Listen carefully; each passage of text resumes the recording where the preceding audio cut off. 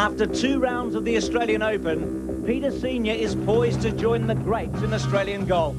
The men who have won the Classic Double, the PGA and the Open. Late yesterday on the greens of the Heath, the little Queenslander with the monstrous putter stole the show from the best players in the world. Nick Faldo, the Englishman, who for most of the second day held the lead after rounds of 68 and 67. And from another British player, Scotland's Colin Montgomerie, who added his name to the list of course record holders with a stunning 65. The Americans are waiting in the wings. The defending champion, Mark Calcavecchia, who continues to shoot 60s in the Open. And the courageous Curtis Strange, who refused to be beaten after a nightmare start to the second day. The Aussies are there in force, with Woodland, Ogle and Harwood in fine form. And will the Shark make a famous Norman charge and thrill the galleries who have flocked to Kingston Heath for day 3 of the Australian Open?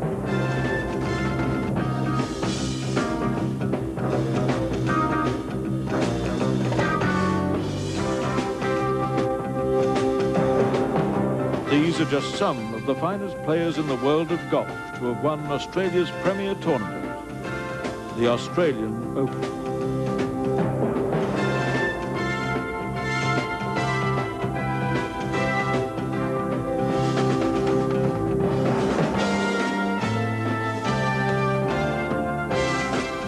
Hello again and welcome to Kingston Heath. It is round 3 of the Australian Open for the next 6 hours. I hope you can sit back, relax and enjoy some absorbing golf on the Australian television network. For the final round of the Australian Open, join us then.